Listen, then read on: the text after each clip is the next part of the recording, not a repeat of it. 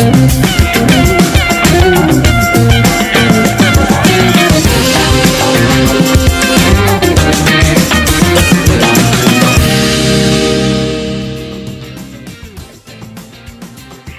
and good evening, I'm Melisa Idris.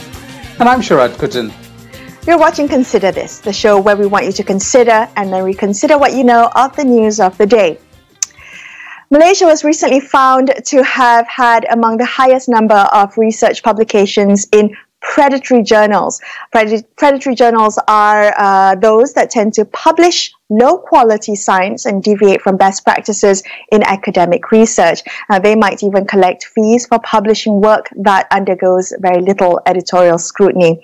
So this revelation has called into question the quality of research work by Malaysian universities and higher education's obsession with annual global rankings. So over the next 30 minutes, we're going to be looking at some of the root causes for this problem. Our first guest tonight is Professor Zaharom Nain. He's a chairperson of the Malaysian Academics Movement, or better known as GERAK.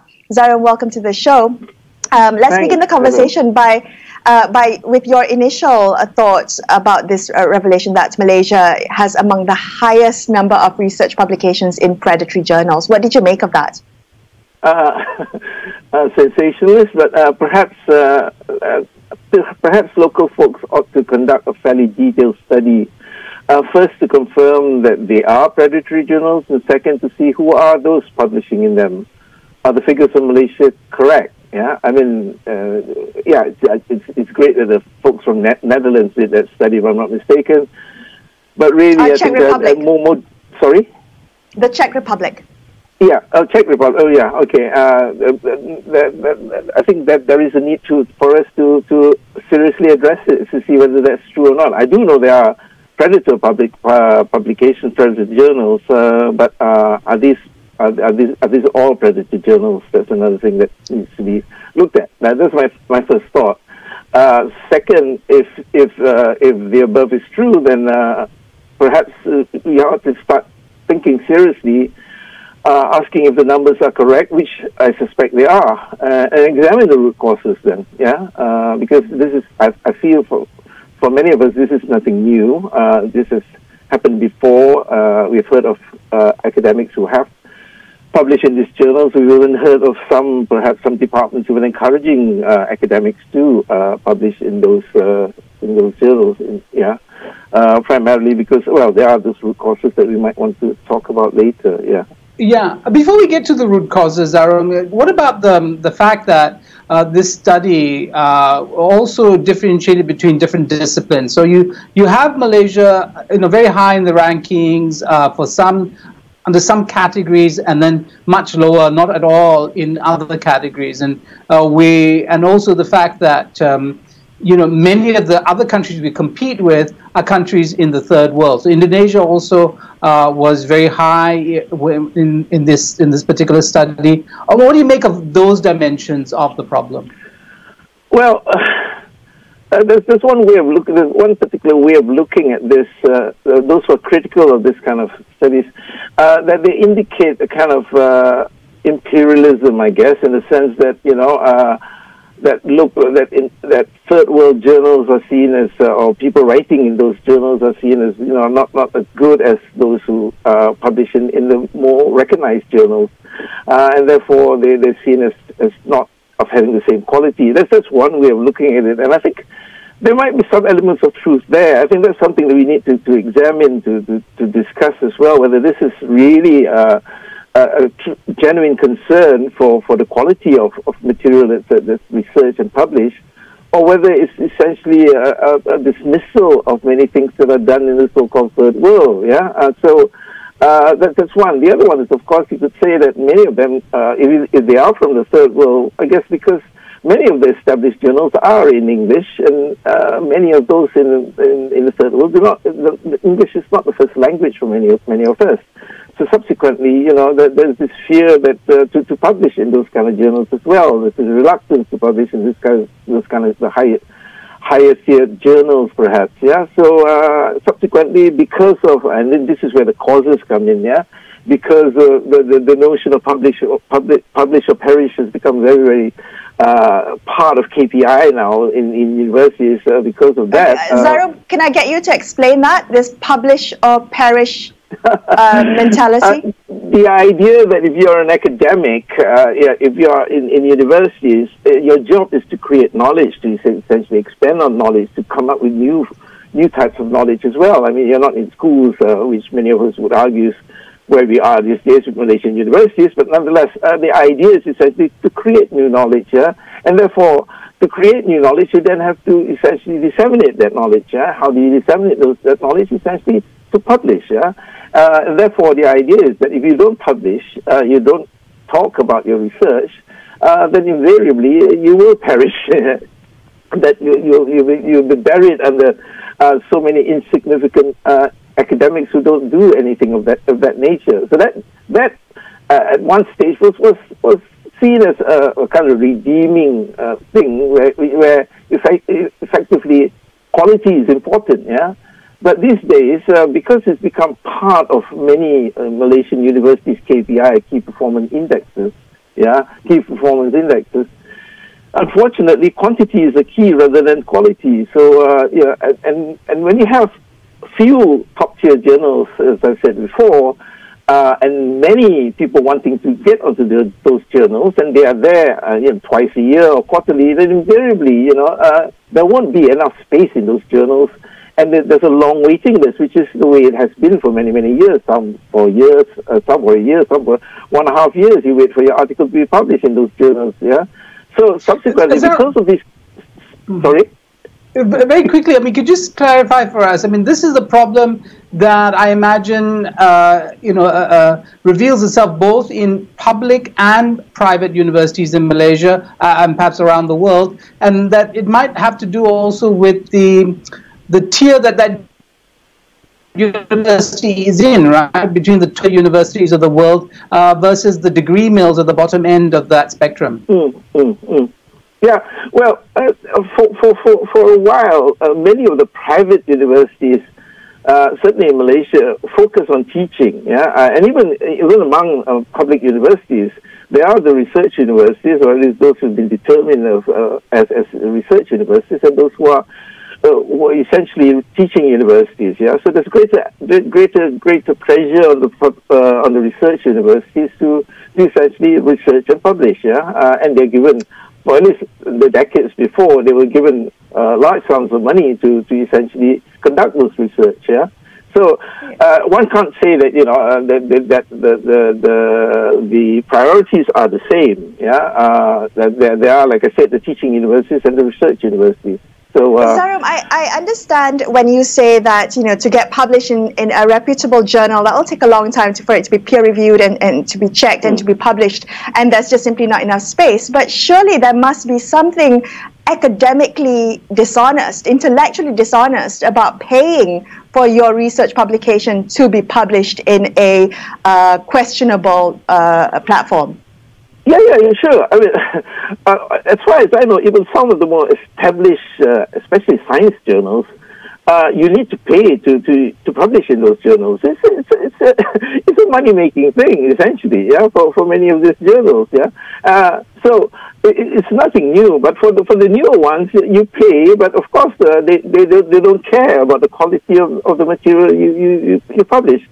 I found, for example, one article on Malaysian media in one of those journals that essentially was plagiarized much of my work, my early work, with no citations whatsoever. And so there is no check and balance in that sense. There's no real peer review in many of them. So that is a problem. But you're paying essentially to be published on those kind of journals, in those kind of journals. Right. I mean, Zaharom, sorry to interject. That in fact, this question of predatory journals opens up a whole can of worms with regard to the conduct of tertiary level education institutions, not just in Malaysia but around the world. But I did want to ask you this. I mean, what's happened to the agenda that we saw, that was embarked upon during the Pakatan Harapan administration on reform of universities? Where I know you're one of the many people who were very vociferous in your critique of the current situation. Where has that agenda gone? Well, that was an agenda essentially that Gura had drawn up, right? The 10-point agenda that the former minister Mazli agreed with and was starting on that agenda. I think is in the wastepaper basket of the present minister, or has just been that. There is no agenda, as far as I can see, of reform under this regime. So, can you tell us then a little bit about that agenda and how it might resolve some of these problems?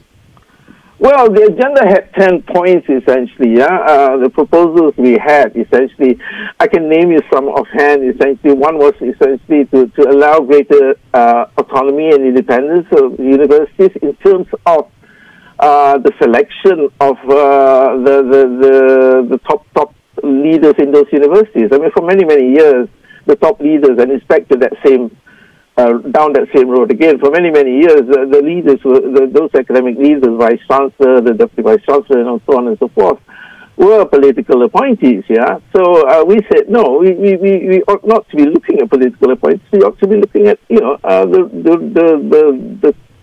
quality of those people there, right? We weren't looking for the Unku Aziz or Hamzah Sendot, right? But we were looking for that kind of to hark back to that kind of era, that kind of quality that was there. That's one. And essentially, to do that, we put in place. We argued that to do that, you needed a committee that was an independent committee that would select this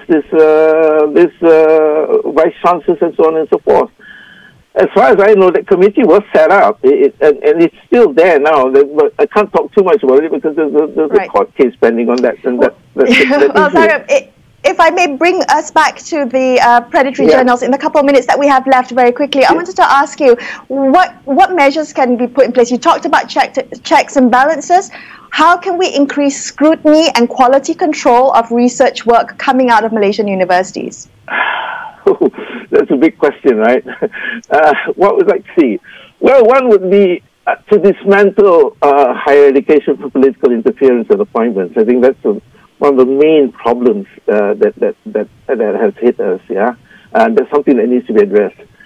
Second, in relation to that, is greater academic autonomy to discuss particularly these developments, to help develop a new or even a bigger breed of honest academics with integrity, Three, there must be emphasis on developing local knowledge and expertise that is critical of borrowed knowledge and willing to move on from there. You don't merely repeat what's been said and done for decades. We must question that, and we must come up with new types of knowledge as well. And third is finally to facilitate the growth of students and academics. Facilitate, not police them, as it seems to be continuously done these days. All right. Zaharom, thank you so much for speaking to us on the show tonight. We really do appreciate your time and you sharing your insights. We're going to take a quick break here on Consider This, but we will be back with more on this topic. So don't go anywhere. Stay tuned.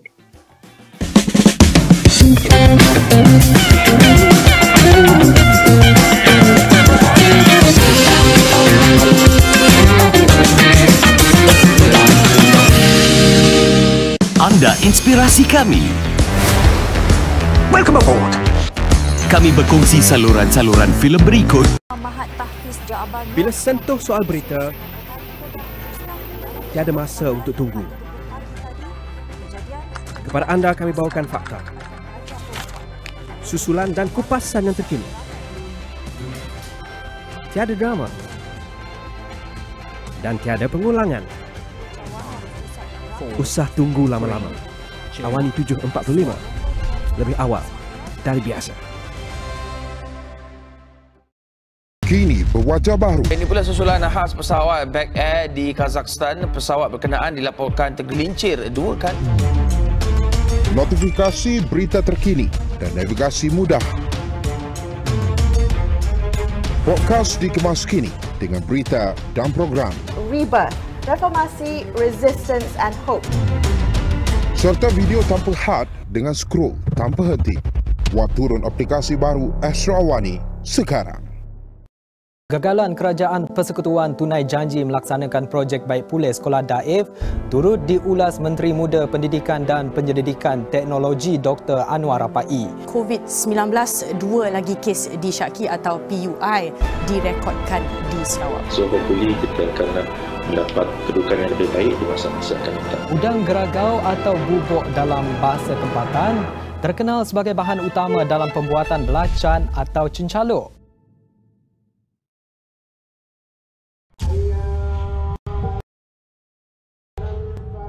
Amanah di tangan kita.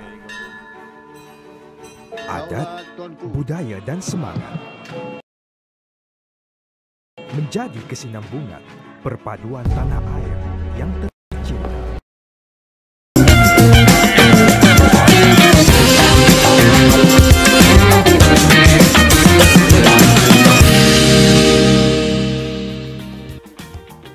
Hello, if you've just joined us, you're watching Consider This. I'm Melisa Idris. With me is Sharaad Kuttan, and we're continuing our look at the underlying reasons why Malaysia has been found to have an embarrassingly high number of scholarly publications in what they call predatory journals. Joining us on the line now, we have Dr. Idlan Zakaria. She's a senior lecturer with Birmingham Business School at University of Birmingham in the UK, formerly the CEO of the Malaysian think tank, The Centre. Idlan, good evening.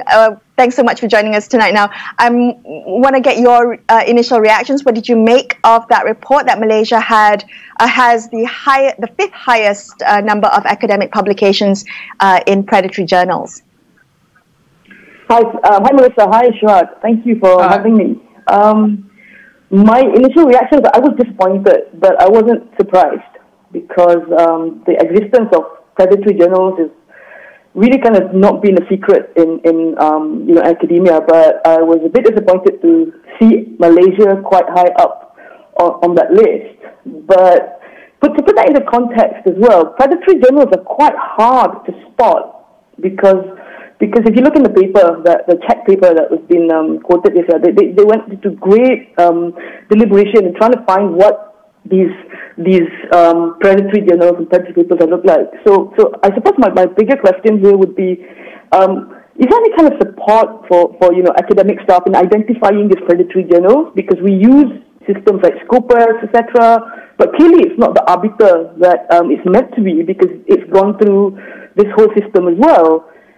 And I guess for me, the way that I think about this is that we are here now, right? We're stuck here. We are in this situation. What do we do? And this is a question not just for Malaysian academics, but for the global academic community as well. Where do we move from here to kind of stem this predatory journal problem? Idlan, do you think part of the problem is that, one is the massification of higher education, just the sheer number of universities now around the globe offering PhD programs, but all kind of funneled now through still maybe a much smaller list of platforms at which they could publish and be recognized for that work. I mean, is that part of the problem, just the scale of university education globally and the number of PhDs being produced? I think the number of PhDs being produced is that much of an issue as much as the quality of the PhDs being produced, right? I'm all for having as many universities out there producing as many PhDs if it means that there is an advancement of knowledge. But if this creates shortcuts in the way that they are doing things, then that is obviously quite problematic. But there is something that is probably not quite addressed as much, is the Western hegemony on good journals, right? This idea that getting into a Western journal, is that an English-speaking journal, there are a number of kind of native language journals in Japanese, in Korean, in Chinese, for example, or in Arabic, which are also of good quality, but they don't get as much coverage. So we kind of aspire to get into the good top English journals, and that is hard because getting into the good journals is not easy, and it's not as apolitical or as objective as you think.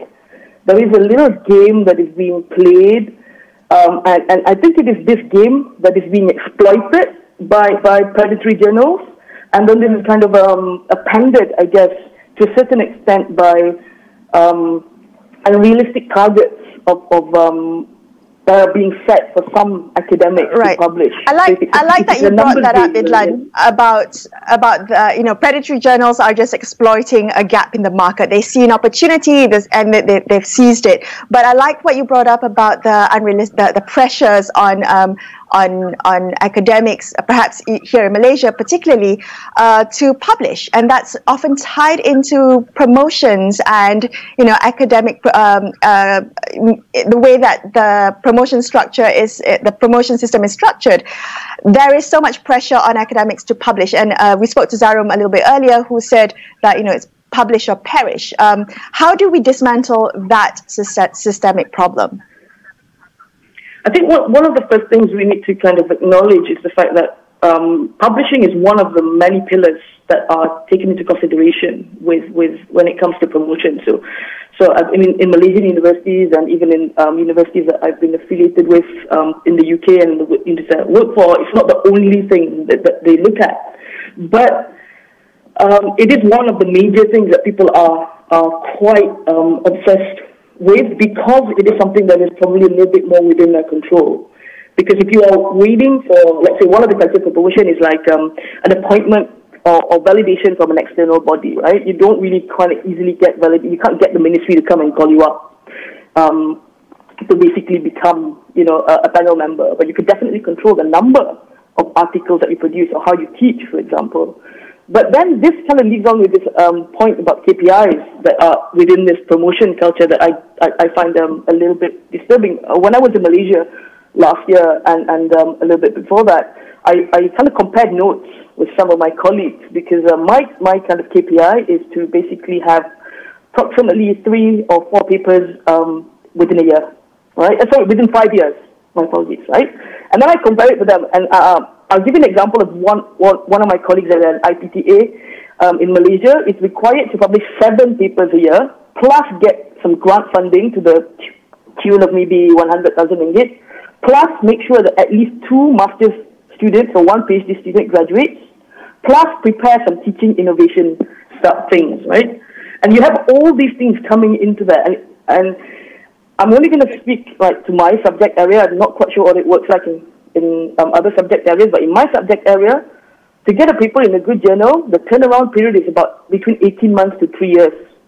So if you have there a market for a journal that says that I can get you this within a year, right? Idlan, is it possible that what the problems that we're having is that these KPIs are being set by people who are not academics, who actually have no understanding of the world of academia and how these processes might be, partly because of the demand of universities to corporatize and to mimic, corporate style KPI systems.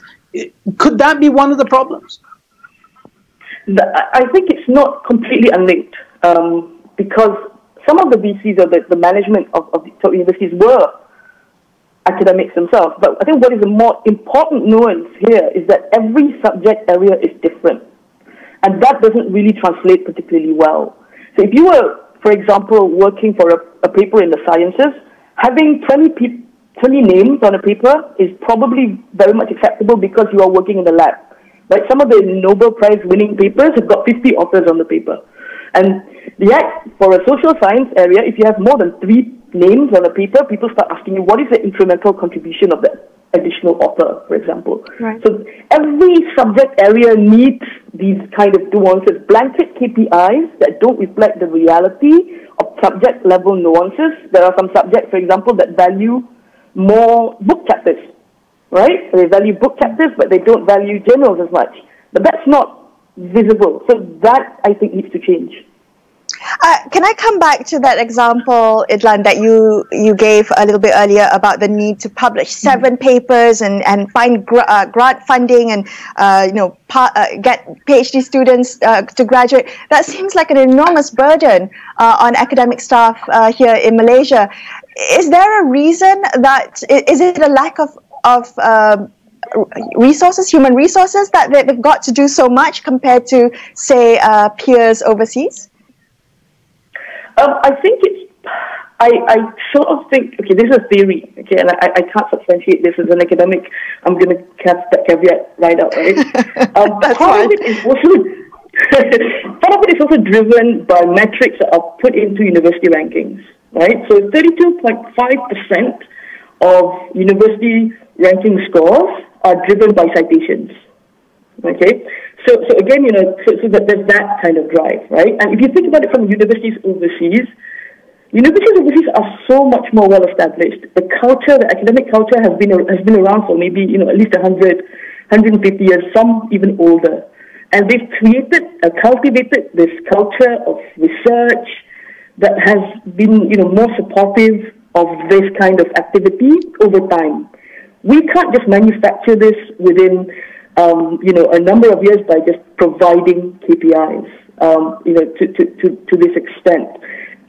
What I was telling you was these were what my colleagues shared were the counted KPIs. There's also the other kind of stuff, the administrative stuff that they have to do, but there isn't equal support for them to do this. You want me to write 7 papers, brilliant, but don't give me a ton of teaching to do as well, right? Right. Or you want me to graduate Right. So if I can just sort of ask you about, where the whole question of universities in Malaysia and this, this master plan by successive governments to turn it into a business. Basically, we want to get into the global business of providing tertiary level education, and I think the number of foreign students was pegged at 170,000 or 220,000, something around that order, of attracting these people to spend money and education in institutions in Malaysia. Is that skewing the question of academic culture and slowly building the kind of value system that you say undergird other universities in different parts of the world? I think that making universities as a business, I think, is problematic, anyway from my own kind of philosophical point of view. But if you are going to be a business, you have to decide what kind of business you're going to be. Right? We're not going to become the next Harvard in 10 years. We're not going to be able to attract the caliber of Harvard students in 10 years. But then we need to ask ourselves, is the caliber of students that we are attracting now the caliber of students we want? Because the actions that we are taking seems to be resulting in these, right? These master plans, this kind of corporatization of a public good, essentially, which is what education is. So that kind of, we can't just jump on the bandwagon and copy what other people are doing because it worked for them. They took a long time. These things took a long time to percolate for these institutions, for other people overseas. You can't compare Malaysian universities or emerging economy universities with universities that have been established and also are actually kind of key players in the hegemony of the education, the world education system in itself. Right. Well, Idlan, thank you so much for joining us on the show and helping us think through this really complex issue. What seemed to be, I think we've kind of gone beyond the headlines of just Malaysia's ranking when it comes to predatory journals and discuss the wider, the underlying causes. And we appreciate you coming on the show and sharing those insights. Thank you for your time. My pleasure. Thank you very much for having me. That's all we have for you on this episode of Consider This. I'm Melisa Idris. And I'm Sharaad Kuttan, signing off for the evening. And don't forget to get all the latest news and information on COVID-19 vaccines at the Astro AWANI website, astroawani.com, or the Astro AWANI app. That's all we have for you for tonight. Thank you so much for watching, and good night.